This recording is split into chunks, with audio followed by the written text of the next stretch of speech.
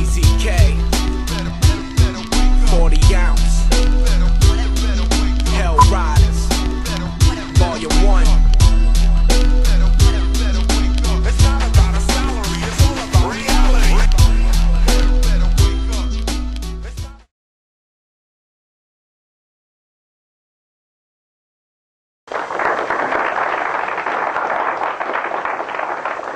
Thank you for that kind introduction. It is a pleasure to be here. I'm very proud of the Nevada County Courts for really innovative programs like this one to try to provide legal services. One of the real challenges for California's justice system is that lawyers have become unaffordable. And the vast middle class of Californians find it hard to get legal advice when they need it. And Nevada County has put together a number of innovative programs. The Law Library under Vanessa's leadership, the Public Law Center under Helen's leadership, and these seminars, and I'm proud to be a part of them. I want to start with a disclaimer, and that is to say that I come to this subject of civil boundary disputes from the perspective of a city attorney, which means a civil boundary dispute usually shows up when one neighbor or another asks the city to help them with a neighbor dispute. So I'm not a lawyer who litigates on behalf of individuals. I don't generally represent individuals. I represent cities and other institutions. So that doesn't give me quite the same perspective as a lawyer who represents real estate brokers or the same perspective as a lawyer who represents litigants. I think that gives me a sort of a neutral and balanced perspective, but I'll let you judge my perspective for yourself while being honest about the fact that we all have perspective. My goal today is to talk about some of the more common kinds of disputes that happen between neighbors around boundary issues, to give you some tips about how to avoid a dispute, some tips about how to resolve a dispute, and a little bit of law. I think it's probably most productive if we save the questions till the end. If there's something that's just really burning, let me know and I'll address it. But otherwise, we'll take Q&A at the end. I can get through these materials in a little under an hour, so we should have a good half hour for questions, and we'll be happy to do that. So with no further ado, let's jump into our topic.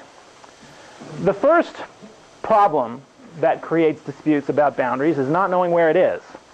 That's actually a fairly common problem in Nevada County, because Nevada County was the capital of California at one point. More people lived in Nevada County than anywhere else in California in our heyday, and state senators routinely hailed from our little town. And so our property boundaries are old.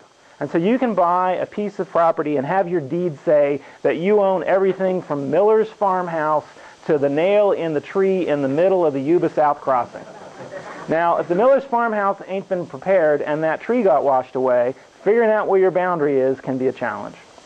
The other reason that we have more than our fair share of boundaries disputes in this county is because we have an agricultural heritage that has recently been transformed by people moving here with more suburban expectations. So if you're a farmer with 160 acres running cattle and your neighbor has 160 acres running horses and that barbed wire line is 10 feet off, what does it matter? When you're dealing with an agricultural use of 160 acres, you're not going to hire a surveyor to make sure the fence is in the right place. You're going to keep the fence the same place it's always been. Well, when that 160 acres gets divided into 16 ranchettes and folks move up here from the flatland to live there, they really care where that line is. They may be required to survey the line to build their dream house, and suddenly they discover that where the documents, the deed says their line is, and where the fence has always been is someplace else. So that's another reason that we get disputes in this county more than you get somewhere else. If you live in a place like Contra Costa County, where there's a sea of red tile roofs, and each of those lots is exact rectangles punched out in the 1960s on a modern map, you're not going to have the same kinds of issues that we have here. So boundary disputes are, and it's not because we're more disagreeable than most folks, but we do have more than our fair share of boundary disputes here in Nevada County. So the first question to answer is, where is the boundary? There are at least 4 ways to confirm a disputed boundary. The first is to identify an in-the-field monument tied to a record of survey. Usually this is a little circle of cement with a nail or a brad or a plaque in it. If you're really lucky, you'll have a USGS monument with a little seal of the government. If you find any of those monuments, it's your duty to preserve them. And if you destroy them, it's a crime. And if your neighbor destroys them in order to sort of to conceal where the boundary is, that's a crime. So having monuments is a good thing. Knowing where they are and what they mean is a good thing, and preserving them is a good thing. The second way to confirm a boundary is to hire a licensed surveyor. That's not necessarily very cheap. It can be more than $1,000 if it's depending on how much labor they have to put into it. If it's a small parcel that's recently been surveyed and there's lots of monuments in your neighborhood, easy. So if you're in a newer development like one of the 3 gated communities in our county, it's not going to be too hard to have a survey done. But if you're buying 160 acres out in the country and the deeds are old and they talk about Miller's farmhouse and a Brad on a tree in a riverbed, it's going to be more expensive. But a licensed surveyor who does a professional survey and files a record of his or her survey is an excellent way to determine your boundaries. The third way, which is a lot cheaper because it doesn't involve either surveyors or lawyers, is just reach an agreement with your neighbor as to where the boundary is. If the two of you can agree on a boundary, a fence line, the edge of a barn, the middle of a shared driveway, and you document your agreement, that is as good as anything else. You can even record those little agreements, and I strongly recommend that. If you've got a cooperative relationship with a neighbor and you're trying to make sure that the problem doesn't become problematic when maybe they die and leave the property to kids who are more concerned about what it sells for than being a good neighbor, or maybe you're worried that the relationship won't stay friendly, or maybe you don't want to get halfway through constructing your dream house to discover they no longer meant it, having that little agreement in writing and preserving it is a good thing.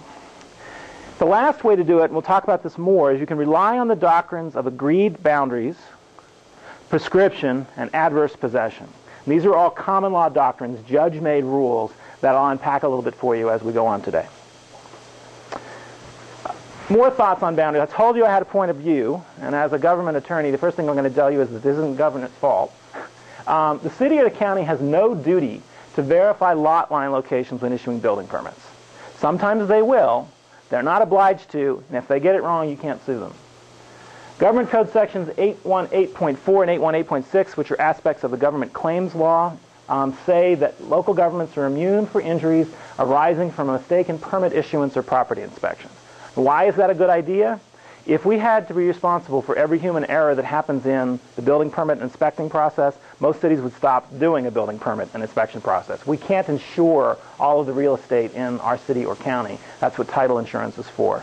So in order to induce cities to provide this service, we tell them if they make occasional mistakes without malice that they're not liable for it. The Uniform Building Code, a version of which is adopted by every local government in California, puts the burden on the builder to confirm the property line. If you build, you better be darn sure that you're building on your own land and not someone else's, because one of two things will happen if you get it wrong.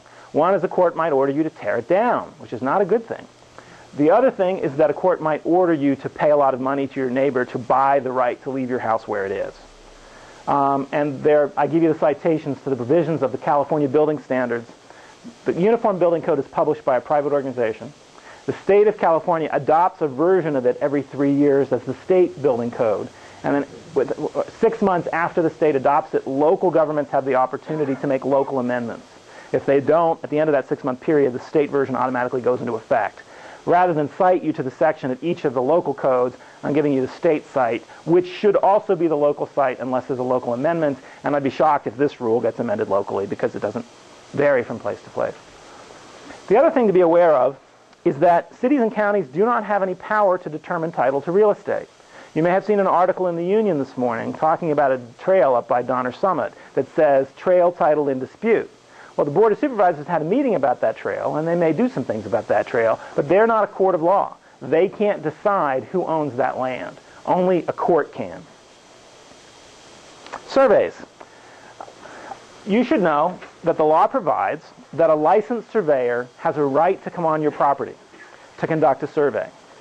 The owner of the property and any tenants on the property have to be told that he's coming in for that reason, but they can't keep him out. Doesn't mean he can show up in the middle of your dining room at dinner time, and it doesn't mean that they can do any damage to your property while coming in. But if you've got cattle fences and gates and locks and the like, you have to accommodate them. The reason for it is that society generally benefits from knowing who owns what, and we need to cooperate with one another to make sure that that's possible. A lot line adjustment. It used to be that if you wanted to sell land, you just wrote up a little deed that says, I'm giving you the land described herein. And you record it in the county recorder's office, and you've transferred the land. And that's why we get old deeds that talk about all the land from Miller's farmhouse to a tack in a tree in the riverbed. There were a lot of land frauds that occurred in the 19th century in California and elsewhere, where people sold land that they didn't own, or sold the same piece twice, or badly described land. And so in order to protect those who buy land, which is eventually most of us, we adopted something called the Subdivision Map Act. And what the Subdivision Map Act says, and there's a version of it in every state, is if you want to divide land into pieces for sale, financing, or leasing, you need a mother may I from the city or the county.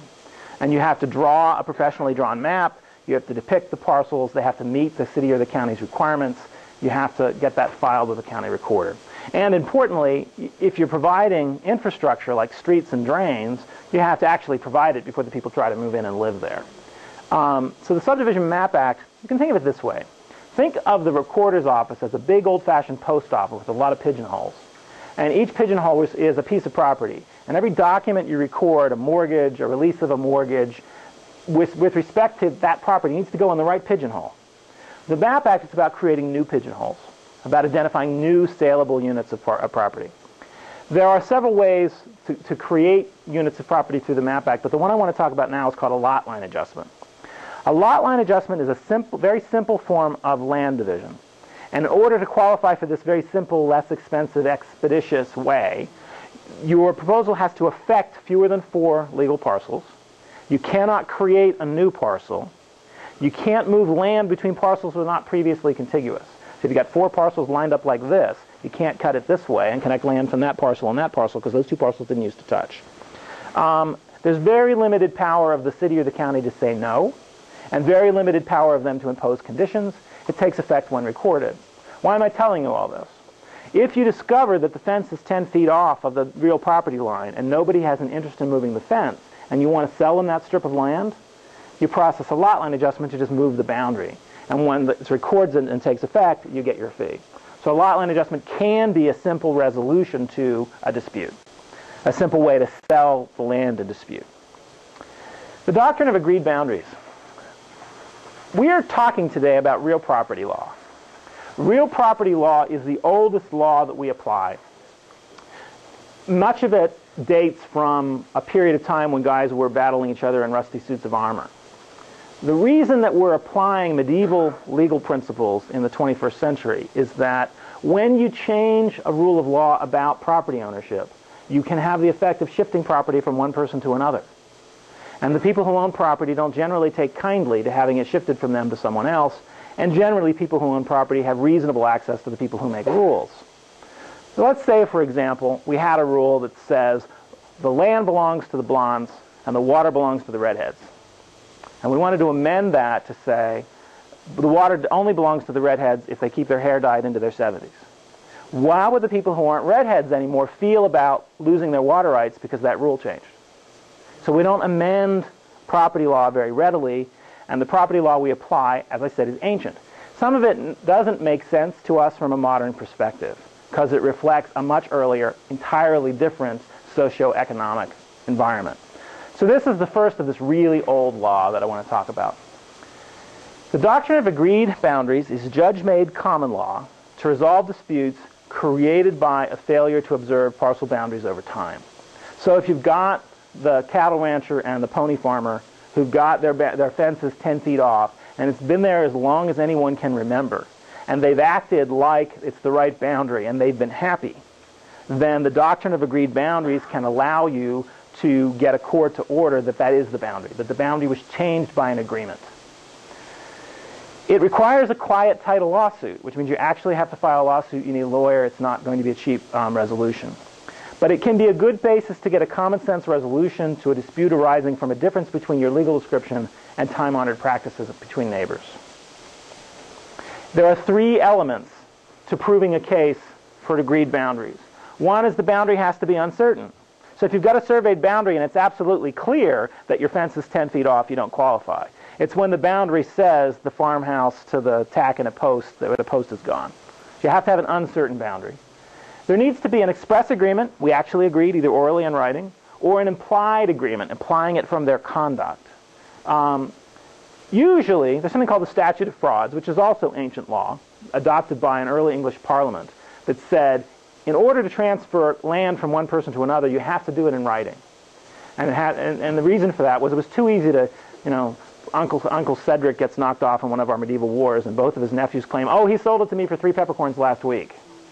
There was so much of that going on, particularly at a period in our history when people died regularly, like during the Black Plague, that there was a law that says you can't transfer an interest in real property without a writing. This is an exception to that rule because we imply the agreement from conduct. You also have to acquiesce in the new boundary for 5 years. So if somebody is encroaching on your property for 5 years, that's the statute of limitations.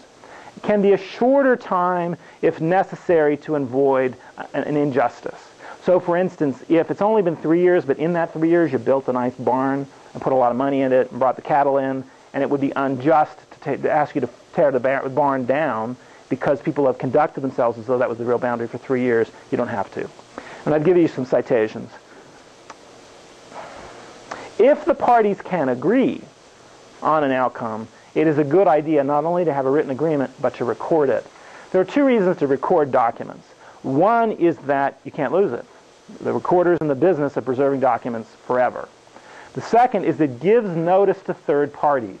Like if your next door neighbor dies, leaves it to the nephew, and the nephew doesn't want to be as agreeable as the uncle was, it's of record, he has legal notice of it, he can't deny it. Next doctrine. This isn't agreed boundaries, this is adverse possession and prescription. A person can obtain title to another person's property by adverse possession.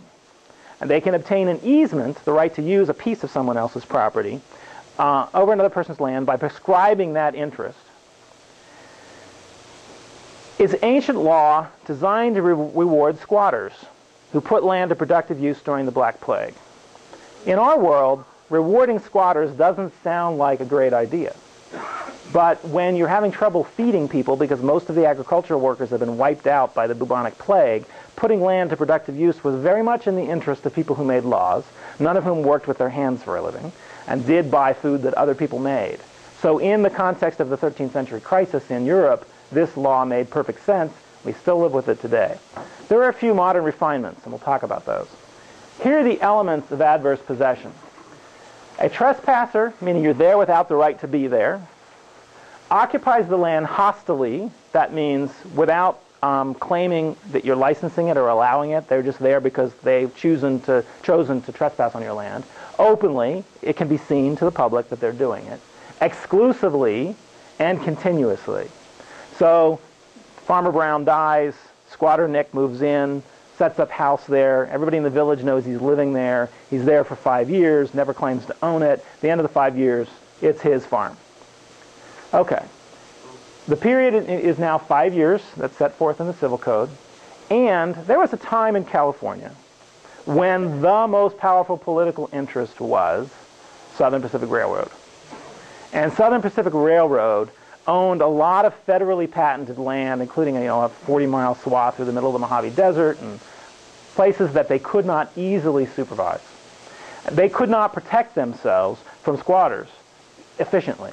So they, because they owned the legislature at the time, passed themselves a little law that says in order to get adverse possession of fee interest, ownership, full title in California, you got to pay the taxes too.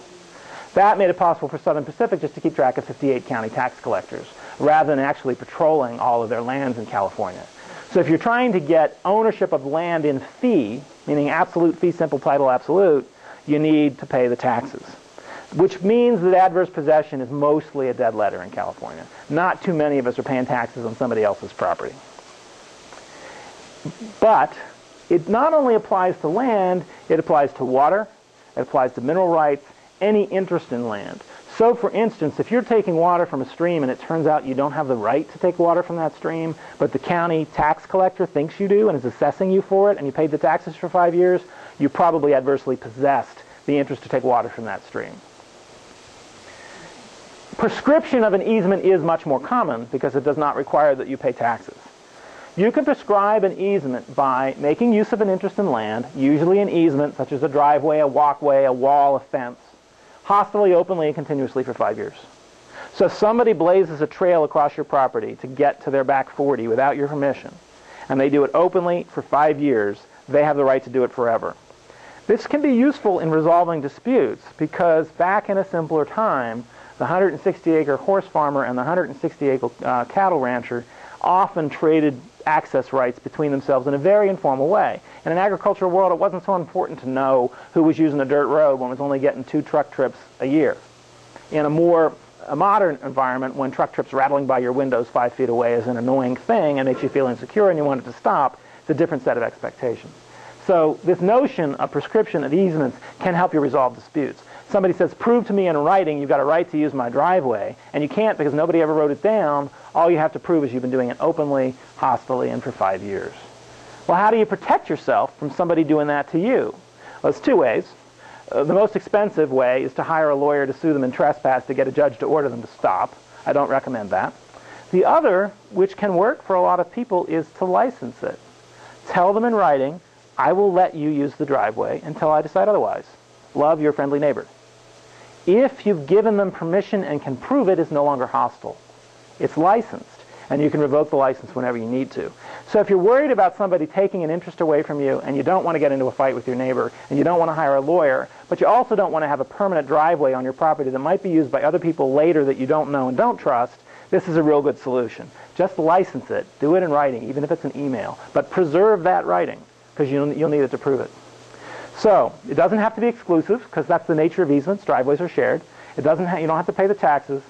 But the rights you get are only the rights you actually use.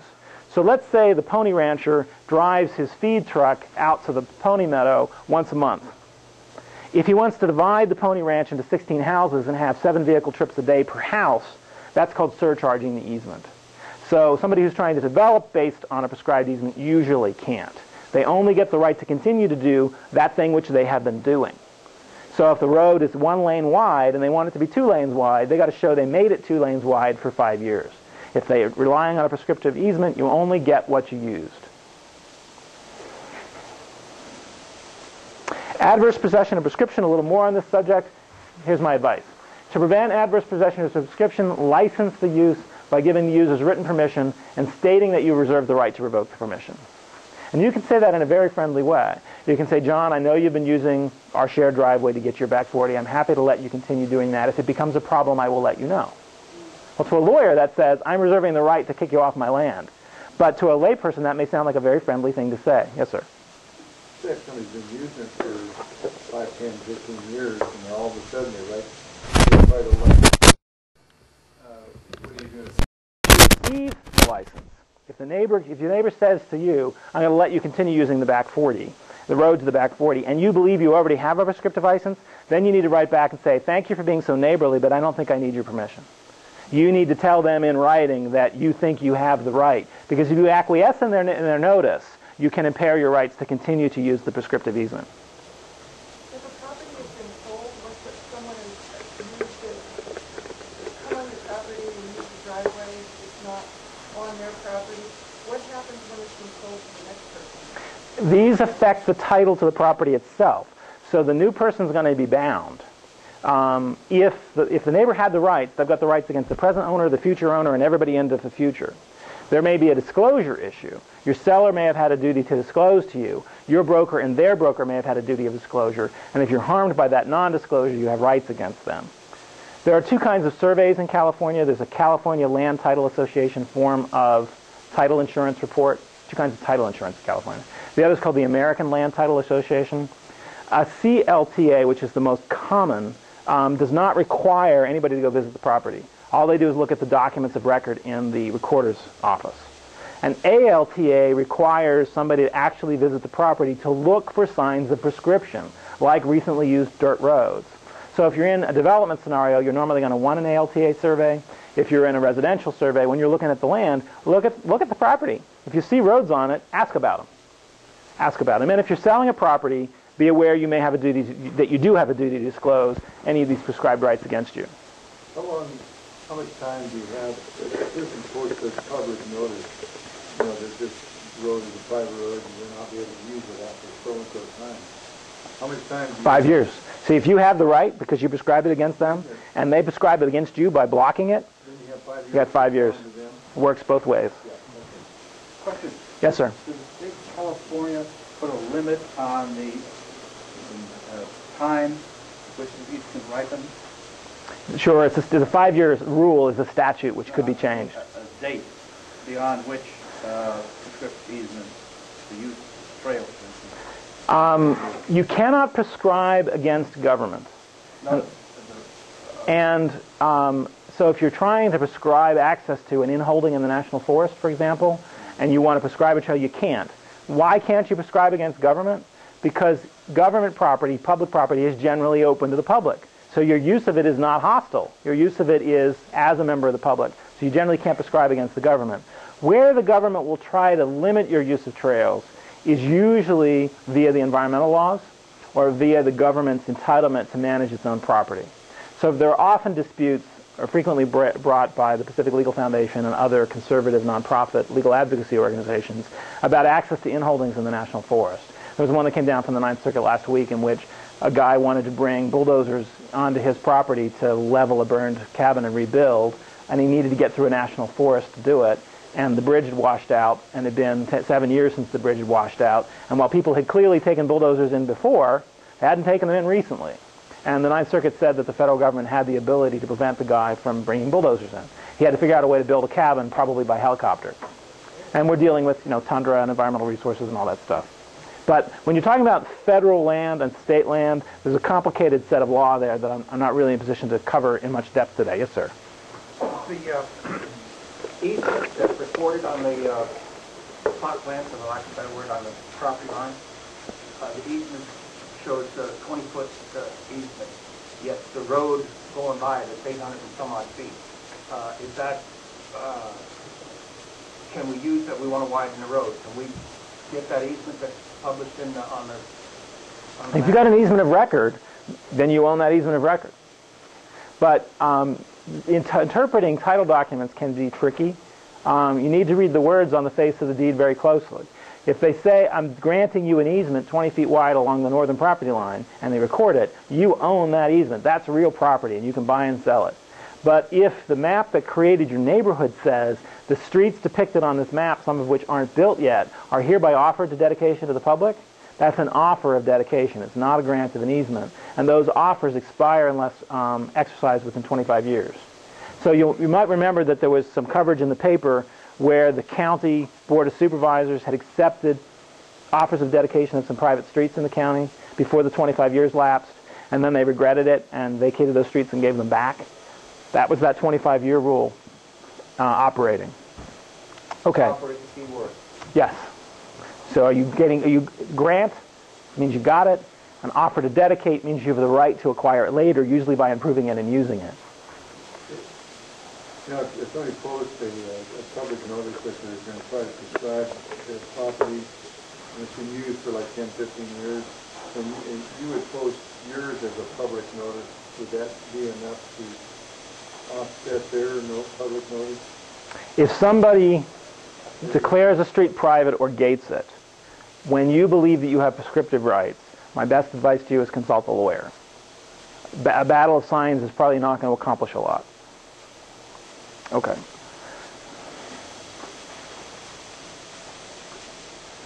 Fences and walls, another fruitful area for dispute. First piece of advice about fences and walls, and we'll take more Q&A at the end. First thing you need to know is that you might need a zoning approval from your city or county, particularly if your fence or wall is someplace where somebody can see it.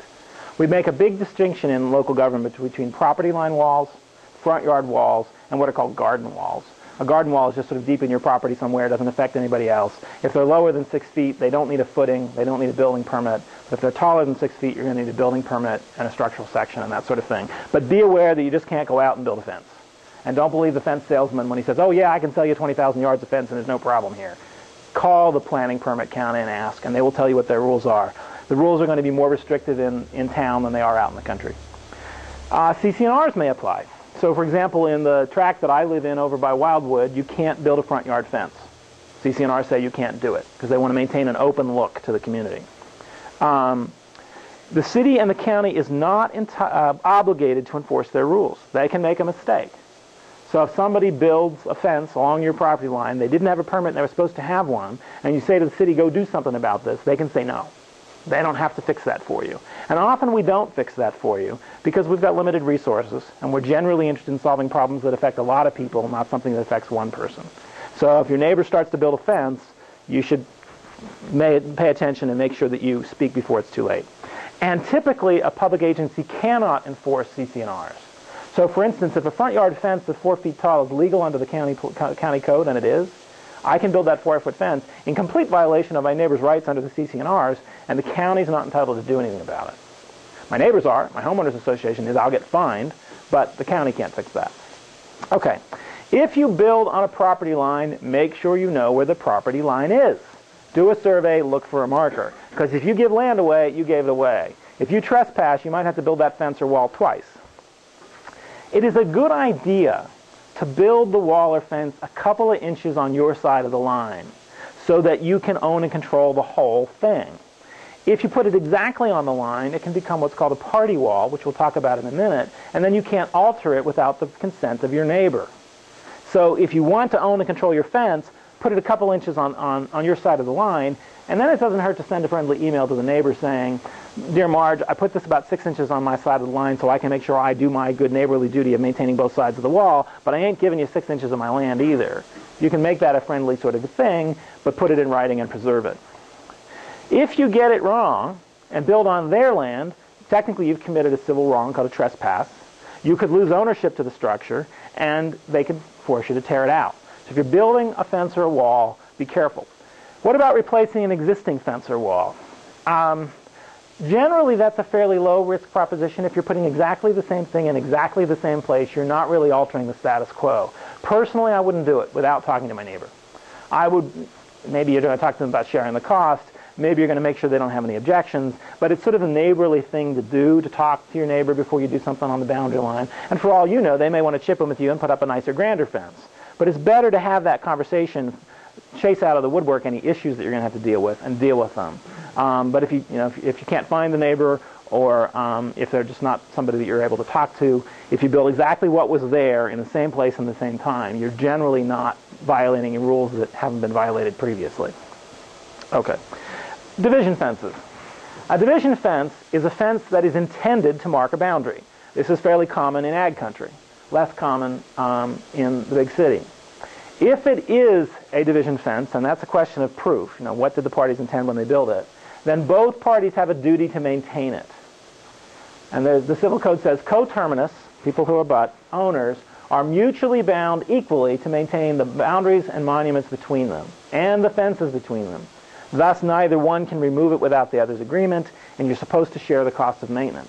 If your neighbor doesn't pay, in theory, you could go fix it yourself and send them a bill for half of it. If they don't pay you, you're probably ending up at small claims court.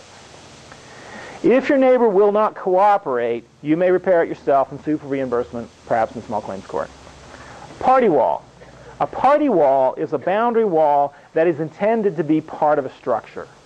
The best example of this is in a big city where they've got zero lot line buildings, like in San Francisco down in the old part of the city. You've got one wall that's holding up 2 buildings.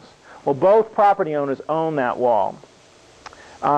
They can exist where it's a shared retaining wall as well, but they're much more common in a building setting. Party walls should be created by written agreement, so you know who's paying for what and when they're paying for it and what people's rights are. Some of the more common disputes is you got a party wall, 3-story structure, and these people want to add a 4th story. These people worry that it's going to surcharge the wall. It's good to have those issues covered by an agreement. If a written agreement exists, it controls the rights and duties of the party. If there's no agreement, the law will imply an agreement. They will find a mutual easement, and they will sort of figure out what reasonable people would have agreed to had reasonable people been present, and reasonable people usually aren't present, otherwise you wouldn't be in court. Changes to a party wall are permissible provided that there's no harm to the other property and there's no violation of the agreement. And here's a couple of cases from the early 1900s which tells you how old this law is. Yes, sir. Say you own the building, and you own the complete building, the brick building, and both of your neighbors have come to your outside wall and went against your outside wall. Say I want to tear my building down, or if I had a fire and lost my building, the 2 neighbors do not have a wall. Where do we go there? Right? No. If you're holding their building up, which you may well be, and you have been holding their building up for more than 5 years, they have a right to have you continue to hold their building up. So you have to provide the bracing to replace your structure. That's the simple answer. Because there's enough money at stake in that situation, you don't want the simple answer, you want a real estate lawyer. I try not to make that the answer, but occasionally that's the answer. Does that mean I have to? You have to brace their structures. You have to brace their structures. Sometimes you'll walk by a vacant lot and you'll see like I-beams connecting two buildings. Those I-beams are holding those other two buildings up because the people in the middle took their building out. They have a duty. It's called a right to lateral and subjacent support, and it can be prescribed against you. Generally speaking, you want a party wall agreement. You want to have, when somebody's building zero lot line, you want an agreement with the other party. What you're entitled to do is when they go in to build, you're entitled to insist that they build a structure that doesn't require support so that you're not obliged to support it later. And a modern building is going to be constructed in such a way anyway because the building department doesn't want to deal with that fight. They want the building to stay standing. They don't want it to fall down. We get into this situation when you're dealing with older buildings, which of course we have here. That's one of the reasons we choose to live here, and these issues come up. But both of the neighbors have redone their building, and I didn't tell them. Yep. There's one, well, if the buildings are modern or were recently reconstructed, they may not be leaning on you. So before you call the real estate lawyer, call our structural engineer. If the structural engineer tells you we can tear that building down with no reasonable harm, I would share that structural engineer's report with the neighbors and tell them they might want to get their own report, but you intend to rely on yours and you're moving forward. But you better be sure your engineer is right, and you better be sure that his E&O insurance is current, because if he gets it wrong and you knock a building down, you want him to pay for it. Okay, next topic. Spite fences. Every now and then the name for a legal doctrine is sort of ripe and pungent and tells you exactly what it's talking about. A spite fence is any fence or other structure in the nature of a fence, meaning a line of trees, unnecessarily exceeding 10 feet in height, maliciously erected or maintained for the purpose of annoying the owner or occupant of adjoining property. Such a fence is a private nuisance. Any owner or occupant of adjoining property injured either in his comfort or the enjoyment of his estate, I love this 19th century language, by such nuisance may enforce the remedies against its continuance by filing a lawsuit. So you cannot put up a line of cypress trees and put lots of Miracle-Gro on them for the purpose of destroying your neighbor's view. If a spite fence is shorter than 10 feet, it can still be proven to be a spite fence if you can show a motive to injure your neighbor.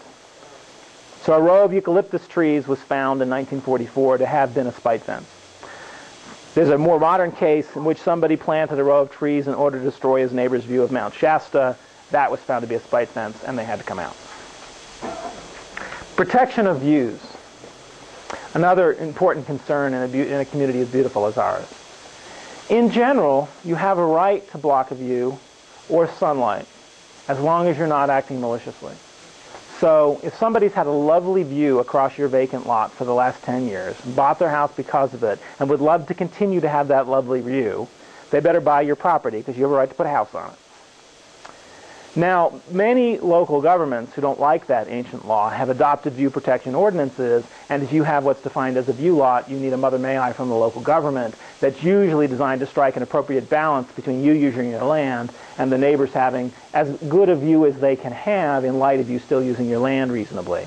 I don't know whether any of the 4 local governments in this county have view protection ordinances. I'd be surprised. That's more of a wealthy suburb kind of thing rather than out in the country kind of thing. So there's a case here, Scherer versus Lederman from 1988, which says allowing trees to grow to defeat passive solar features of a house was not a nuisance. As I said, local ordinances can and do provide otherwise. If you're trying to build that vacant lot, you're probably going to want to talk to planning department before you buy the lot. There is recent statutes that are of interest to folks here who do have solar. And the Solar Shade Control Act says that solar systems used for power, water, and space heating are protected from shadows cast by plants on neighboring property. But we're talking about active solar systems. We're not talking about a passive solar mast with a glass house around it. We're talking about active systems here. Trees and shrubs can't be planted or allowed to grow so as to block more than 10% of the solar collector if the collectors are set back from the property line as required by the law. I think it's like 20 feet. So if the collectors are set back from the line, your neighbor can't put a line of trees along the edge of his property to block your solar collectors. Timberland and commercial agricultural is exempted. so they can actually replant a Christmas tree farm right up to the edge of the property line. And maybe you want to buy those trees every 5 years, but you can't force them not to plant them there. Trees and branches, another issue that comes up. Okay, a tree is generally owned by the owners of the land on which it is located. You buy the land, you buy the tree.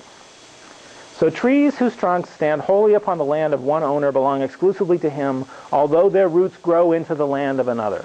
So if the trunk's on your land, it's your tree, even if the roots and branches reach across the property line. If the tree is on the property line, it's owned jointly. And Stephen Field in the 1850s wrote this code for us. Trees whose trunks stand partly on the land of two or more coterminous owners belong to them in common. Neither owner may alter a jointly owned tree so as to harm another.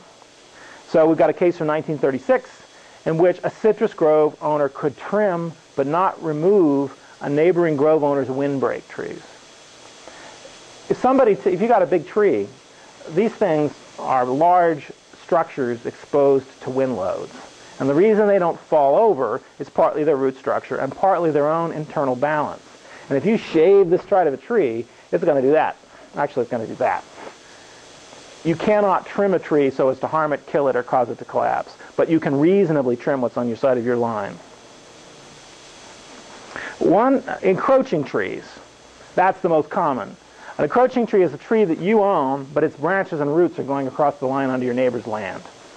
The traditional rule, and property law does change sometimes, particularly when it doesn't cause large changes in property rights. The traditional rule allowed the owner of the property on which the tree encroached to trim it to the property line, even if that killed the tree. As long as you didn't trespass. If you could kill the tree by staying on your property, you're entitled to do it. That's not the law anymore. That law makes sense in an agricultural environment. It does not make sense in an urban environment. The current rule is that you must behave reasonably. So if there are roots under your property and you need to cut a root in order to get a foundation in for something you're entitled to build, you can do that if you act reasonably. If you need to cut branches so they're not scraping on your roof and tearing the tiles off, you can do that provided that you act reasonably. Generally, what I suggest you do is talk to your neighbor and say, I'm putting a wall in, need to cut one of the roots, is that okay with you? Just talk to folks. A little advanced communication can resolve a lot of disputes. If you can't talk to the neighbor or talking to them was an unpleasant experience, then my advice, if you're trying to avoid a dispute, is get an arborist to tell you that what you're planning to do won't hurt the tree. And then act consistently with the arborist report, and then you're going to win your case if you get sued, because it's perfectly clear that you tried and did act reasonably. If a tree is clearly on another property, and a branch falls, or part of the tree falls and damages your property, now I was told that that's your problem. I think that is your problem for two reasons. One is you're insured for that. If you've got homeowner's insurance, you're protected. And so it makes sense for it to be your responsibility. So you've got one insurance company in the fight, not two. And secondly, because you have the power to reasonably trim the branches on your side of the line. The tree is really on somebody else's property, totally. If the tree collapses onto your house, it's not your responsibility because you didn't have the right to go on their land to deal with it. But if a branch falls on your house, you are allowed to trim that branch. So you're responsible for the things you have power over, and you're not responsible for things you don't have power over. If a tree on another property tips over, you're still insured for it, and I'd start with calling my insurer and let them decide if they want to sue my neighbor, so I'm not in the position of doing that, because I do have to live there. But in theory, if the tree collapses, the tree can collapse in one of two scenarios. One scenario is they were negligent. They knew or had reason to know that the tree was unstable, didn't do anything about it, and that those chickens came home to roost. That's actionable. They owe you. Their homeowner's insurance owes you. If no reasonable person could have known that tree was going to suddenly collapse and that was a surprise, then it's just an accident and nobody's responsible for it. The rule is, did you act reasonably? And there are certain kinds of trees that are known to sudden limb drop. And the arborist will tell you not to plant those. But if you got one, you can never know when the branches are going to come down. Other plants, like eucalyptus trees, are fairly known not to withstand strong wind loads. And if you got some old eucalyptus trees that are leaning a little bit and winter season's coming, you might want to talk to an arborist about that, particularly if there's an expensive house underneath them. Okay. As I said, the current rule is that trimming of trees or roots must be reasonable. This is a quote from a case, and I like to read this to you because it gives you a strong sense of the attitude of judges towards these disputes. Judges do not like these disputes because these are the kind of disputes that most of us manage to avoid in our lives by talking to our neighbors and acting reasonably. So usually when these cases get to court, it's because somebody was not being reasonable. And the judicial attitude towards such cases is an effort to identify who was unreasonable. Very occasionally we get two people who are equally unreasonable, and those are the ones that end up being litigated like Bleak House until there's no money to pay the lawyers anymore. Apparently this is one of those rows between neighbors in which the defendants are standing on what they erroneously believe to be their strict legal rights to the exclusion of any consideration of the fair, decent, neighborly, and legal thing to do. Okay, options for a property owner affected by a encroaching tree. My first option is to ask your neighbor to trim it, or ask them if they would mind you trimming it. I wouldn't touch somebody else's tree without talking to them first. If that's not an option, or that option isn't fruitful, trim it reasonably on your own property. And as I said, if you're worried about a fight, hire an arborist to tell you what's prudent to do, and do exactly what they tell you, and not more or less. You can also sue for damages for an injunction if it can be proved that the tree is a nuisance, as where it's damaging a foundation. So if you need to take the tree out to protect yourself because it's undermining your foundation and the neighbor won't cooperate, I wouldn't take the tree out. I would get a lawyer to have a court persuade me that I've got a right to do that if I can't persuade the neighbor to do it. Tree trimming. Cities regulate tree trimming. You've seen articles recently about long discussion in Nevada City. Of course, most discussions in Nevada City are long, I think. Participatory democracy at its best. About revisiting their tree protection ordinance. You saw the story in the paper last year about the really large tree that came out in Grass Valley, much to the chagrin of people who loved that old tree. We like trees, and we protect them. So don't do anything major to a tree, particularly if it's something like an oak or a walnut, a native tree, unless you check with your planning department first to make sure that you don't need a permit. Typically, maintenance of a tree you can do without a permit, but any lacing, limbing, trunking, topping, destroying is going to require a permit from the city. The city or a county can trim and remove a tree at your expense if it's blocking a public right-of-way. So if you block a public street, we can open that street and send you a bill. CC&Rs typically give homeowners associations the right to do the same thing.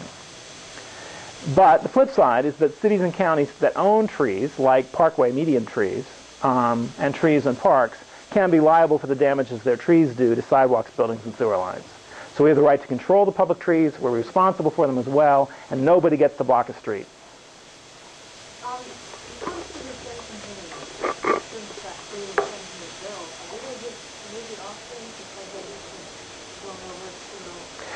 The question was, does the city have to give me notice and an opportunity to fix a tree before they come fix it for me? The lawyerly answer is it depends.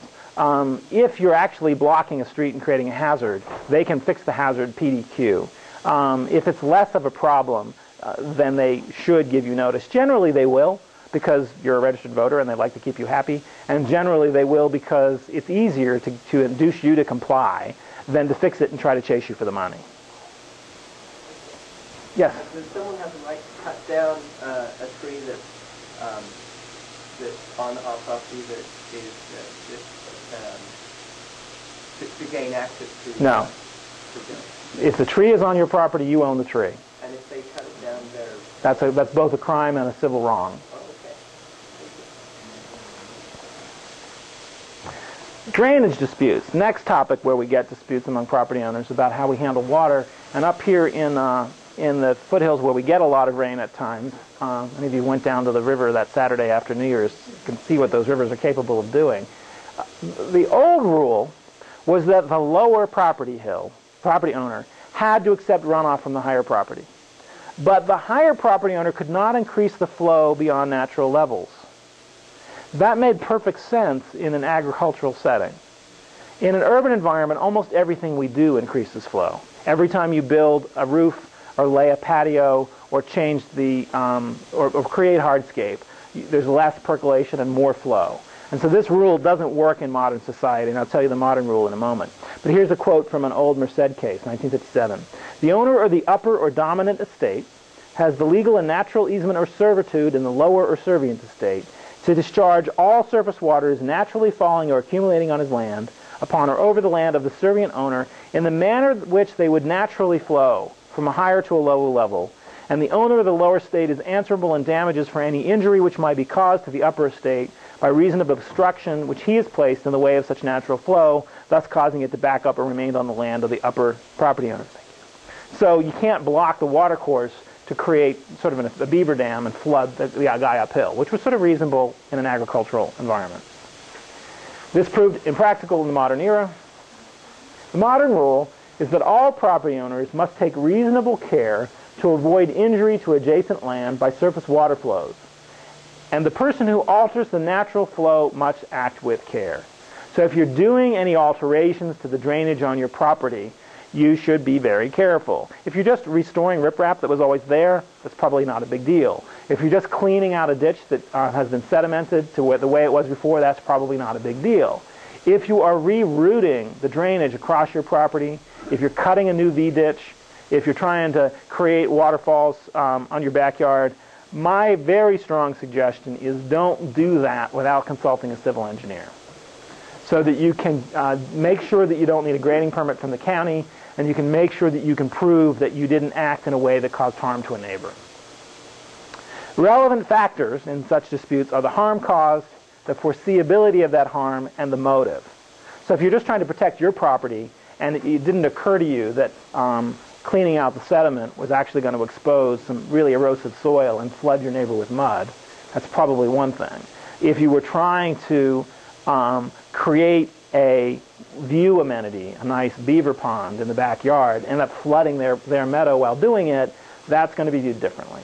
So again, if you're doing anything rather than maintaining what exists, and it's anywhere near the property line or likely to affect how the water flows in and off your property, my advice is consult a civil engineer and think about whether you need a permit from the city or the county. Yes, ma'am. What is the statute of limitations on that? I bought a house and there's a drainage ditch behind my house. And clearly the way that they've designed this ditch caused the drainage problem on my property. It's relatively short. I think it's certainly not longer than 5 years. It could be as short as 3. Okay, so I would need to be, even though it was done prior to me purchasing the property, so I'd need to find out when it was built? The first thing, when it was built, whether your predecessors entitled, people who sold you your house, agreed to it. And and of course there's the question of whether they disclosed the problem to you. If the problem exists when you bought and they didn't disclose, then they and their broker and your broker might be liable to you. The reason I raise that issue is it gives them an incentive to cooperate with you in proving that it's the other folks' problem and not yours. And one way to approach such a problem is to talk to a civil engineer just to get a sense of whether they think the behavior on the other side of the line was reasonable or not, and what they think the fix is. Well, it was hearsay created by a builder who built another piece of property kind of up from it. Right. And another reason to start by talking to a civil, you don't have to buy thousands of dollars of legal service, professional services from a civil engineer, but just have an initial consultation, is they may end up telling you, the right fix here is a couple $1,000s between the two properties. That puts you in a position to go to your neighbor and say, I've got a problem, and quite frankly, I think you're going to have a problem, and my civil tells me that we can make both of our properties a little more secure if we cooperate on this project. You want to cooperate, or you want to let me build the piece I need to build on your side of the line. So you might want to talk to a civil first so you know what the scope of your problem is and what your solution is. And then, as I said, in all of these situations, my very best advice is start by talking to your neighbor, because when people talk to each other, often they come to a good outcome. Let me talk about my last slide, which doesn't take long, and then we'll open it for Q&A. The basic rule of all of this area of the law is reasonableness and fairness. And there's a civil code section back from 1854 that tells us so, or 1879, I guess. One must so use his own rights so as not to infringe upon the rights of another. So your land, your 40 acres, your castle is yours to command as you will, provided that you're not unreasonably harming a neighbor. And you can expect your neighbors not to unreasonably harm you. So I'm out of slides, but you're probably not out of questions, so fire away. Yes, sir. I have a new word that I didn't understand. I have 2 pieces of property that all have barbed wire fence.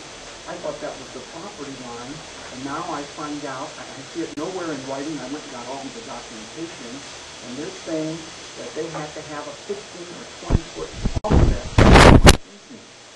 So the 2 my question is, I don't know what the offset is, or where it's written, or what rights they have between the offset and my easement. An offset just means a distance from something. So if you set a fence back from the property line, it is offset from the line by whatever that distance is. There's no general law requiring offsets from easements. The scope of your rights in an easement is going to be from one of two sources. First is the text of the easement document itself. If you don't have a copy of it, pull out the title insurance report that you received when you bought the property. And that will say you've got good, clean title of the property with except the next 178 listed things, starting with property taxes. On that list of anywhere from 600 to 700, depending on how old the property is, exceptions to title, you should find a recorded easement. You can go to the county recorder and say, I want this document, and they'll dig it out and give it to you. Read the easement and see what it says. If there is no recorded easement, and it doesn't sound like your facts, the way you phrase the question leads me to believe you probably have an easement of record. But if there is no recorded easement, then we're in a prescription situation. Which rights did they enjoy for 5 years open and hostily? And that can be hard to know. But start by looking at your title insurance. Yes, sir. On this drainage, we have a community service district, and the road is a hill, comes down, and the road is notched like this to go around it. And it's been there since 1904. The people that have bought the uphill part of the property have been there about 20 years. But it's eroding. Mm-hmm. I don't think it started, I don't know when it started. But anyhow, it's eroding because of the cut there. There's proper drainage on the road itself to go under the road and off downhill. They want us to do something to fix the... They want the CSD to pay to solve the problem. If the erosion is coming within your right-of-way, you're responsible for it. If it's coming upslope from your right-of-way on their private property, they have a duty not to block your road. So it depends on where the erosion is coming from. My guess is that it's coming from the whole slope, your piece and their piece, and it's probably mostly their responsibility. On the other hand, that doesn't get your problem solved. The fact you can say this is your problem doesn't get the road cleared. Now, if you don't care that the road's not clear, that ain't your problem. But if you're trying to get the road cleared, you may need to have some... The road is clear. There's no problem. The erosion is coming down from their property, going into a drainage ditch with culverts under the road, so that the road stays clear and clear with the runoff. But they're complaining that because we put the road there in 1904, that this... No, they're responsible for the slope. But what I will tell you is that if you own that road as the district, you are responsible for any injury caused by an unreasonably dangerous condition of the road. If the road's not draining properly, and you're either creating a way for people to spin out and kill themselves, or you're flooding somebody's property, that might be the district's legal responsibility. I would start by asking the district's engineer, is this unsafe? And if it's not unsafe, then the folks up the hill need to fix the slope, not you. I are the engineer. There you go. You can decide whether it's unsafe or not. Yes, ma'am. Yeah, in a lot line, I just want to be clear, in a lot line adjustment, you're actually changing the legal description. Correct. Of two parties involved. Correct. That would involve the city, right? Correct. To get a permit to do that and get a licensed surveyor to redefine the property. Right. In easement, okay, that also changes the tax. That's right. It does have tax consequences. It does. And it could change if people have loans on the property, the bank has to agree to let you do that. But, right? That's right. Yeah, but on an easement, who's involved? Generally speaking, you can create an easement over any property that you own fee title to without consulting other folks with an interest in your property unless you contractually agreed not to. So generally speaking, you can allow somebody to put a driveway across your back, and it's between, well, the easement is recorded against their property for the benefit of your property. It will probably, it doesn't always show up in the chain of title to your property unless you make it so, and so you may want to record a memorandum of easement in the chain of title to your property. Technically, the easement is in chain of title to the other property. It's a good idea to do the memo so that it'll show up. And do you get an attorney to do that? To see how helpful the county recorder is. Sometimes the county recorder will give you a cover sheet and work it through for you. Sometimes they're going to say, that's legal advice and I can't help you. But if you've got a reasonably clear easement that describes the properties affected, I'd start with the recorder and see how far I get. Yes, sir. On the lot line adjustment, parcels are the limiting factors as opposed to acreage? Correct. So unlimited acreage as long as it's only less than 4 parcels. You can move a 10-foot strip from a 160-acre parcel You can move a 10-foot strip from a quarter-acre parcel. Doesn't matter. As long as you're not creating a new development site. 10-foot strip, but I mean, suppose you wanted to do a lot line adjustment that takes in 10 acres. Sure. You can do that. Okay. Second question. We have pre-Proposition 13 taxes when we do a lot line adjustment. Will that trigger a reassessment of our tax situation? I think the answer is no, but I'm not sure enough for you to take that to the bank or for the county to take that to the bank. I'd call the assessor's office. They'll tell you. Yes, sir. Can I close a road that's on our property that no one has any, seems to be on it? What's the... Are they using it? They have used it against my will. And have they been using it for 5 years? No. Then you better block it or license it or get a lawyer. Because if you acquiesce for 5 years, you've given them the right to continue using it. And what happens if they tear down the obstruction? If they tear down the obstruction and a court concludes they had a prescriptive right, they're in the right. If they tear down the obstruction and a court concludes that they were just trespassers, then you have two claims against them, one for trespass and one for damaging your barriers. But you need to be very sure as to what you can prove. And so if you've not lived there yourself for the last 5 years and can't personally testify to what's happened for 5 years, then you might want to consult a lawyer before you start down that path. They haven't owned the land for 5 years yet. But do a title search. Do a title search on your property and on theirs. Yes, sir. When you use the word continuously, you got the 5-year period. How continuous is that? Once a week, once a month, once a year? There's sort of two ways to answer that. The first, which is most technically accurate and not very helpful, is to say whatever use they did continuously is what use they get to maintain. So if it's once a year to haul out the salt lick for the cattle, then it's once a year. A more useful answer is to say it's what's reasonable in light of the circumstances. So if they build a house and it's the only driveway for the house, and the driveway gets used as often as the house gets used, then they have a right to use it as a driveway for a house. But if the house burns down for 3 years, the clock starts over again. So when you're dealing with access to improved property, the answer is fairly obvious. It's whatever use is associated with the improvement. When you're dealing with agricultural property, it can get more complicated. And where this is most important is when somebody has a prescriptive right to access one house, and then they want to split it into 4 and get 4 houses. That typically surcharges the prescriptive easement. Surcharge means to overuse. I'll come back to you in a minute. I asked you some other questions about a right-of-way road. It's a private road. And if the people that are trying to stop the use on that private road, which many people are using, and they do a notice on a pole or something saying that this is a private road, we want use to discontinue such and such time. How legal is that? I mean, if they haven't notified all 30 people using it, they just have a public notice. That's enough to stake a claim. And if you acquiesce in that claim by stopping to use the use or not otherwise recording the fact that you're ignoring it for 5 years, they can gain the rights. But in general, just posting the notice is just part of a case. It's not a case in and of itself. But what I would do is, if there's any evidence on the sign as to who posted it, I'd send them a certified letter that says, I've noticed your posting. You should be aware that I've used that road to access my property for more than 5 years, and I understand that I have a prescriptive right to use that road. And if you interfere with my right, I have the right to take action against you. I'd put that in writing, I'd send it certified, and I'd keep a copy. And then I'd continue to use the road. But where this usually comes up is, in 1978, we passed a little thing called Prop 13, which reduced property taxes to local governments. This county chose at that point in time to stop accepting title to new roads. And as a result, most of the development since 1978 is on streets that look to you and me like public streets. They're open, you can drive onto them, but the county doesn't own them or maintain them.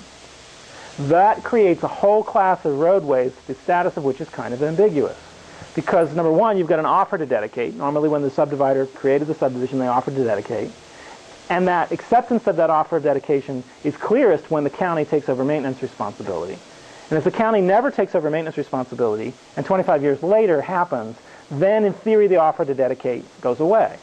But if the public has been making use of that road, or your neighbors have been making use of that road, or the people in the next subdivision have been making use of that road, then entirely apart from the county's relationship to the offer of dedication, they have a prescriptive right. So generally speaking, when you drive into a community like Wildwood West, where they've got signs every 10 feet saying please drive more slowly than you think you should, or private road system, or strangers keep out, or abandon all hope ye who enter here, those signs may or may not mean very much. Generally what you'll see, have you ever been in a big city and you're walking on the sidewalk and you see a little brass plate that says permission to pass can be revoked on notice? That means that what appears to be a sidewalk is actually on the private property of the building owner. And in order to preserve their rights, they put the brass plate in. The other thing to do is once a year, they put up construction tape on the property line and block you. Once a year, you're blocked out. They're reasserting their right to own that land. There isn't a simple answer to your question, but from the facts as you describe them is other folks have used that road openly, continually, and hostilely for a 5-year period and have a prescriptive right to continue to do so. The association that's trying to block the road is violating the rights of those folks and cannot and should not do that. On the other hand, they will. I mean, people think they can, and your remedy is, one is to bring a lawsuit to have a court declare that you have the rights that you have, and that will resolve it. Expensive. I don't recommend it. 2 is to try to reach agreement with the road association or the homeowners association, which I do encourage. And then 3 is just to engage in a little battle of wills. How often can they put boulders out there, and how often can I drag them away? Which I don't recommend because that generally will accelerate into something more unpleasant.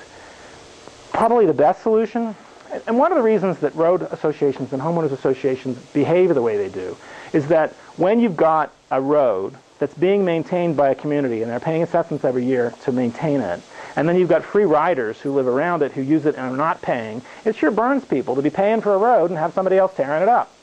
From my perspective, the best solution is for everybody who benefits from the road to be in the club. Have an association of everybody who uses the road where everybody pays in. That's not that easy to accomplish because when people are getting a free ride, they want to take it. But the best solution, I think, is try to invite people into the club, get a written agreement, have everybody contribute, and enlarge the club to the size necessary. Can I just talk in, one of our seminars later this year is going to be strictly on road associations because we did a lot of conflict around that. Yeah, this last week, there was in the newspaper, there was an article under call to the sheriff's department about the road I'm talking about, and there was a confrontation out there. There's a couple people on this road that want to stop all traffic because of the death or whatever. This is down off of Melody Lane, right? It's off of, Wild Turkey. Yeah. And Voyager Road. My barber talks to me about this. Big Old Road and Road. And anyway, so and there was like I don't know, 10, 15 people there one night removing the boulders, rolling them off, and the guy came to put the boulders there, and he was taking pictures of people's license plates and then took pictures of people and stuff like that. And I mean, I don't know where this is going to end up, but I want to find out what to do to put a stop to it. I think all the folks who benefit from the road, who across whose land it is not crossed, should chip in and hire a lawyer and have the lawyer persuade the guy who's blocking it to stop. And if you can go one step beyond that and get a recorded agreement saying everybody agrees that this road is open to these properties and then get that recorded, then you're in great shape. But it's hard to accomplish that because often each of you has an interest, but not so much of an interest that it makes sense for any one of you to pay for the lawyer. And you may not be able to collect enough people to pay for the lawyer. And this is one of those problems that until it gets a real legal solution, all it takes is one unreasonable person who doesn't want to know about the fact that you have a right, and you get these flare-ups. And what the sheriff's department will do is they will tell you this is a civil matter. We will not intervene unless we see evidence that there's about to be violence, and then we'll haul off the guy who's taken the swing. Yes, sir? As far as road maintenance, let's say a logger use the road over time to get to some places, to different places. And now some owners come along and they're fixing the road up with new pavement. They say, well, now that we've got this $10,000 of new crops in there, we want you to pay some of our expenses when we use the road, or repair it, and the logger says, hey, I didn't ask you to fix the road in the way it was before, and I'm not going to pay nothing. The logger's probably within his right. He's not a good neighbor, but he's probably within his rights. Yes, ma'am. I also didn't understand that the neighbors who are on this property are not maintaining it or using it. What am I option? He has the right to maintain a sewer line there because it's probably been there 5 years. He does not have the right to not repair the line. So you can demand that he repair the line, and if he doesn't repair it, then you got two options. Your best option is to call the county and report the health hazard, and the county will red tag his house, or they can, and make him fix it. Your third option is to sue him to have a court order him to fix it. Your last option is to fix it yourself and send him a bill and try and collect. What's nice about that is you get a solution right away. What's not nice about that is you probably donated the cost of the sewer repair. In the back? Okay, you mentioned briefly about different speed limits on these tracks there, and we do have an easement that's several miles long to that property. And what's reasonable? One has 15 miles an hour, the next has 10, the next 5, and then you're back to 15. And all of those signs are unenforceable.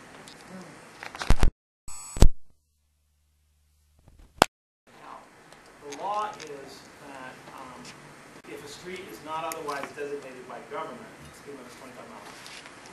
Unless 25 miles an hour is unreasonable on certain Weather or road surface.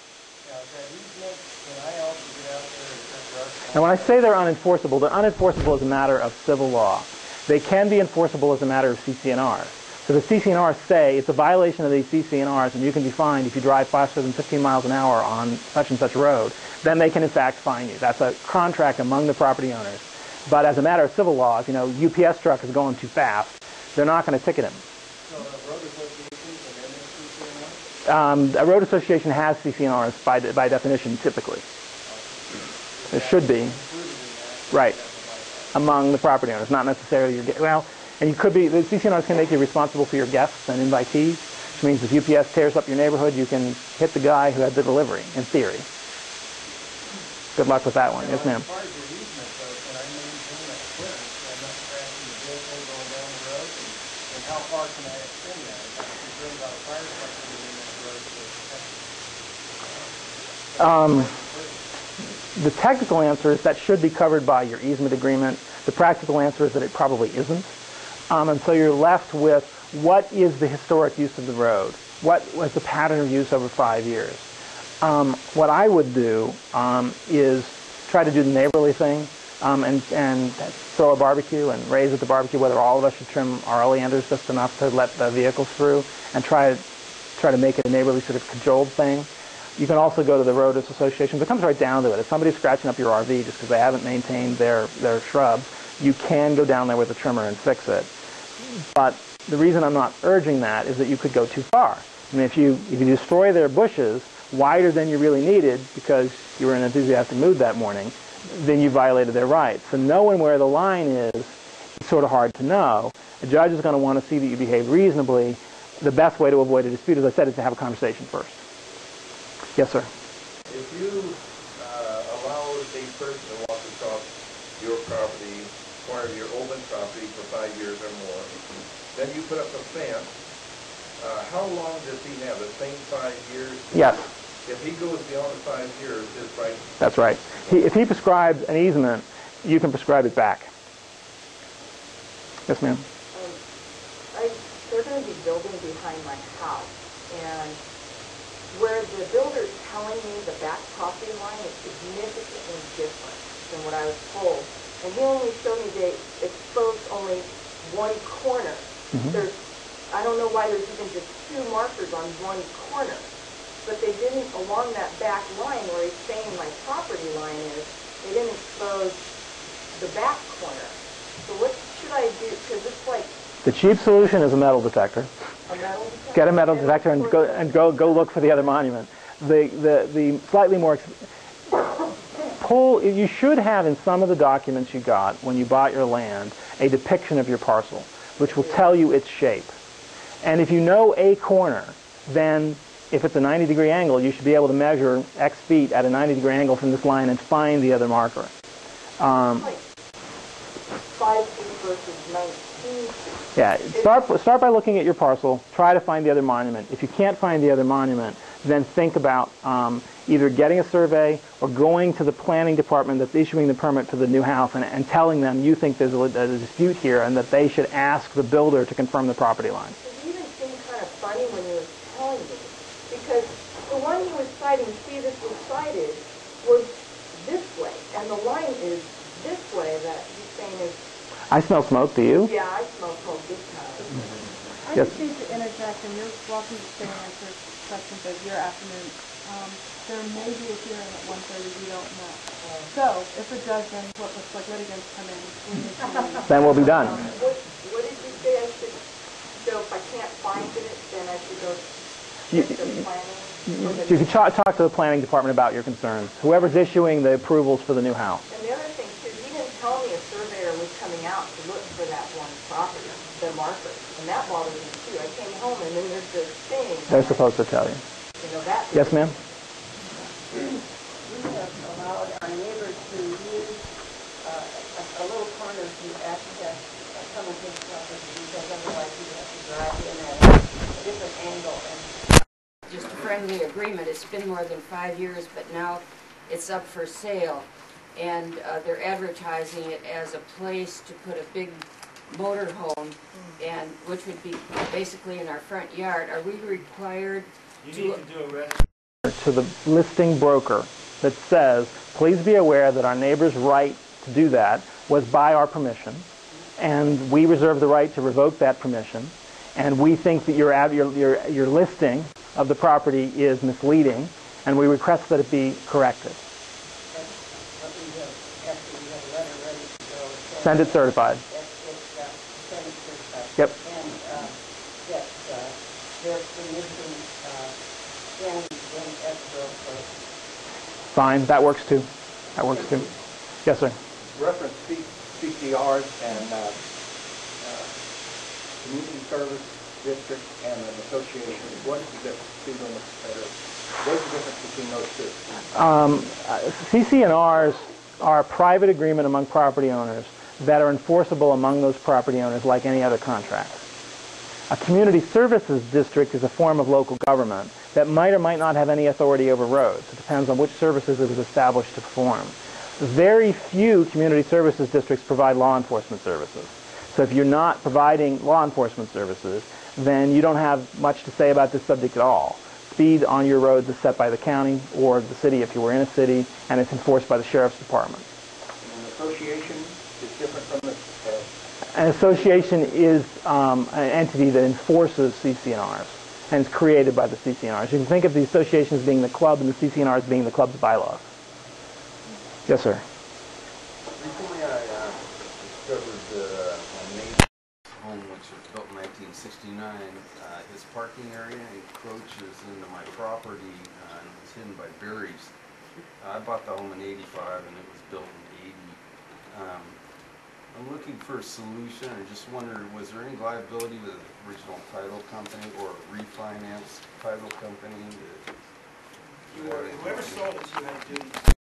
But any rights you have against them for non-disclosure didn't last for any longer than 4 years. You do have a title insurance policy, and you should pull it out and look at it.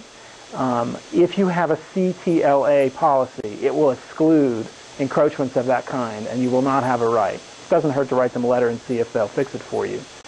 If you have an ATLA property, you probably are insured for that. So start by looking at your title insurance document and see what it says your rights are. You might very well have rights for an undisclosed encroachment that was existing at the time the title insurance issued. Okay. Yes, sir, in the front row. I have the drain that I found out by a new neighbor who turned me. It's illegal, it's brand new. And it goes on to that, the set off, it goes off to that, okay? So the minute he told me that, I went over and sealed it. And then I got the notice, jail time, whatever it is, a couple weeks later, or a week later, whatever it was.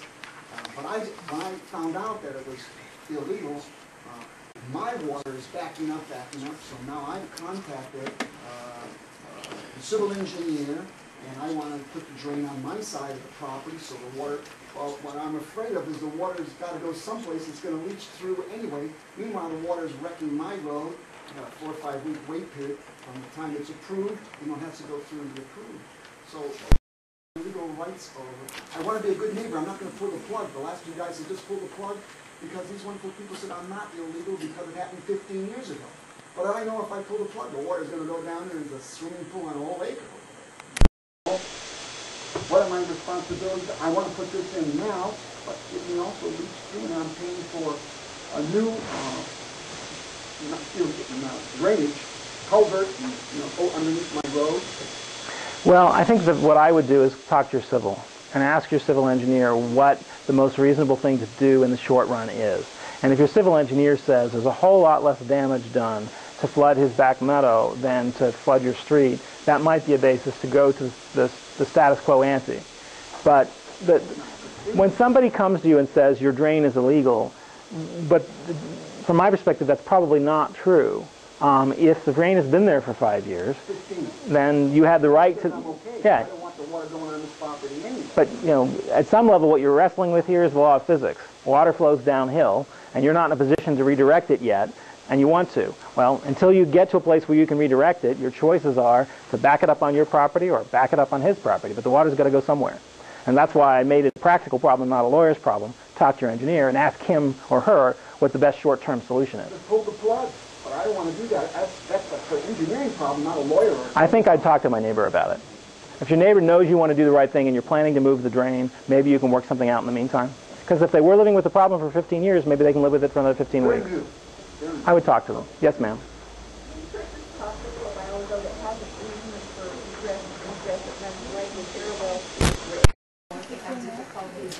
Heavier vehicles need to cross, they go through our creek. But recently ATVs have been using that and they're racing back and forth and carrying it all up. What's our liability in a case like that if someone gets injured, or what rights do we have to See, there's basically a ford on your property that's been held open for public use for more than 5 years. Then the public has the right to continue using it. I don't think you have very serious liability, because if somebody breaks his neck out there, first of all, your homeowner's insurance will cover it, and second of all, they probably were acting unreasonably, and therefore it's their problem. So I don't think there's a great legal liability. It's more a question of quality of life, because you've got noisy ATV traffic to deal with. I think what I would do is talk. The odds are that trail that leads to your ford crossing goes on to public property at some point. Either forest land or BLM land or parkland. And so why are ATVs using it? Who are they? Are they neighbors? We don't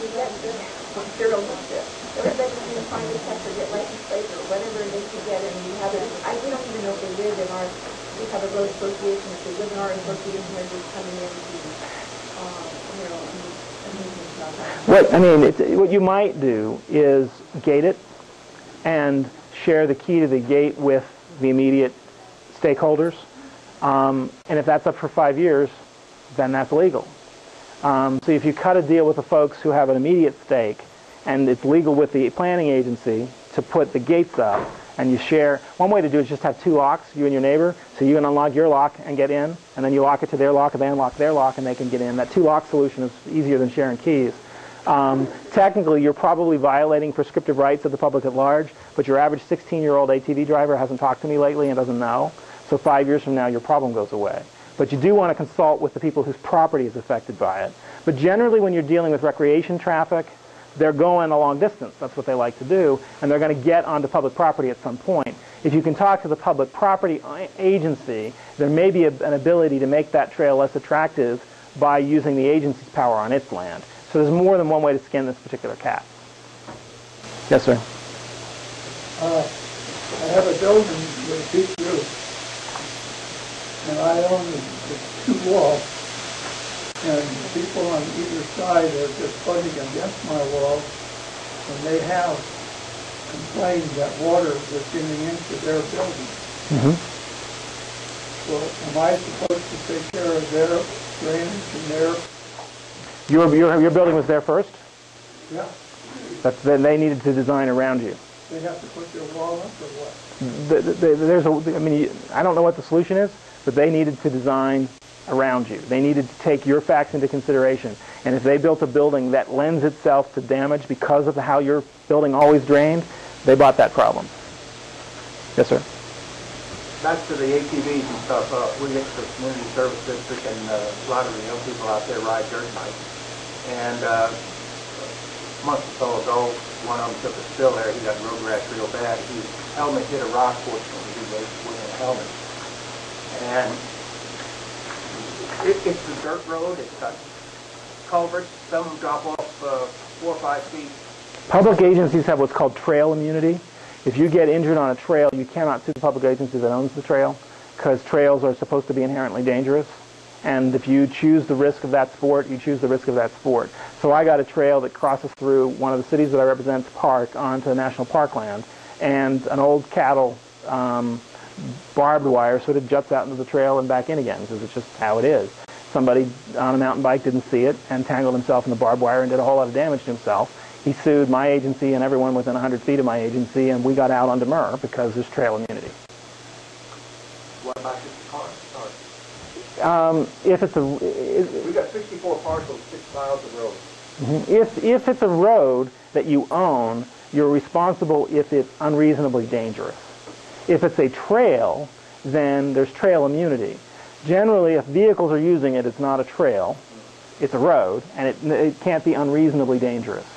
But if the dangers are apparent, like it's a bumpy gravel road that doesn't have any fresh gravel on it, and anybody who's got both eyes open can figure that out, and they get injured because they're not used that road reasonably, you should win that lawsuit, but you still can get sued. We got a lot of curves where you can't see around them till you get there. We've got hills that you can't see over. That's probably something where you need a little signage. And you might want to, first of all, your CSD is probably in a risk pool for insurance. And you might want to consult the risk pool about what they advise. If you can't get advice from your risk pool, you might want to spend a little bit of money on a registered traffic engineer to do a signing program for you and put the signs up and maintain them. I'd start with the risk pool because you've already paid for their advice. Yes, sir. Question concerns the term ordinary use and ingress in the street guys. If somebody owns some property, has their neighbor, he divides his property, the person he sold it to, he had some kind of awareness, if you guys can do that, ordinary use only by the landlord. That person then sells the property to a second person. That person now wants to log his property. And the original seller says you can't use that property except for owner for ordinary uses. It's ordinary use if it's timberland. If it's timberland, then logging is an ordinary use. It's going to be related to the lawful uses of land. And if it's zoned for timber harvesting and they have a timber harvesting permit, that's probably going to be ordinary use. Yes, ma'am. The house has a parking lot next to it, and it's really off that parking lot is affecting the safety on it. Like I said, while the kids are not there, it's all the recourse to end of that parking lot. If the drainage has functioned like that for more than 5 years, they probably have a right to continue to drain that way. And your best solution is for you to install the protective drainage devices on your side of the line. If they just recently repaved it and changed the drainage, then you can force them to fix it. I would start by going to the planning counter and asking what's in the planning file on the business that has the parking lot. And there may well be a drainage system that they were required to build and didn't, or that they were required to maintain and haven't. But I'd start by going to the planning counter of the appropriate city or town or county. Yes, sir.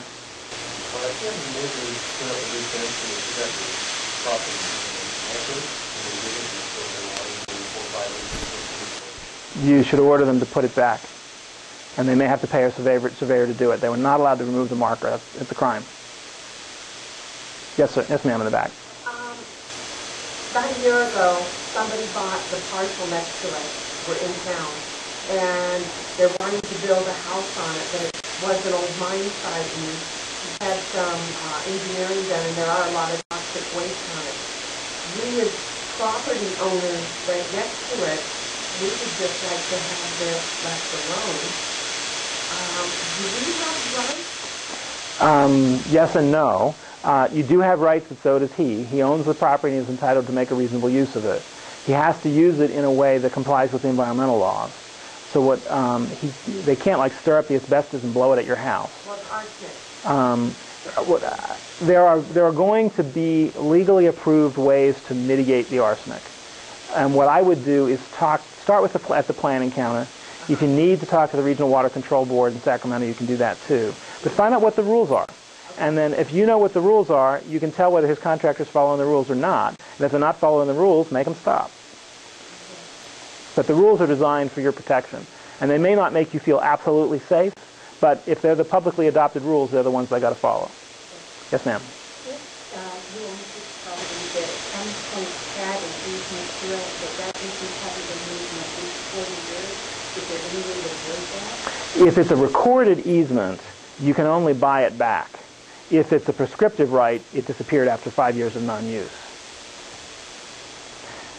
Looks like we're running out of steam. Any last questions? Yes, sir. NRG has a target tomorrow. They have a spillway on my property, and they have a spillway in front of my property. Some years they check the spillway in front of my property and divert that water that comes off of Wolf Mountain, and some years they forget to do it. This year they forgot to do it and washed out my road. A lot of spillway put in to support my road. What can I do to get them? I asked them to take a check in. They haven't done that. Get an estimate of the cost of repair and make a claim against the district for that cost. Yeah. And they'll have a claim form which you have to fill out and sign. And you have to do that within 6 months of the accident. Okay. What about the check? Can I get them to reinstate that check? I bet you if you send them a bill for $5,000 worth of gravel, that they'll be suddenly more receptive to your suggestion that they ought to fix the check. Yes, sir. I mean, you see the neighbor parking 5 feet in my parcel. It's been there for 35 years. I have, he's the third owner. I have a dialogue relationship with him. I mean, if you're happy with the situation, I'd let it be. Well, will it cloud my deed if I go to sell it, or is there... No, it's a disclosure. When you go to sell, you got to disclose. Yeah. But you bought the house, seeing what you saw, and we're happy to live there. And yeah, it's a disclosure issue. But if you're happy and your quality of life is not impaired, why open that box? Okay. Any other questions? Thank you very much. I recommend a mediation center.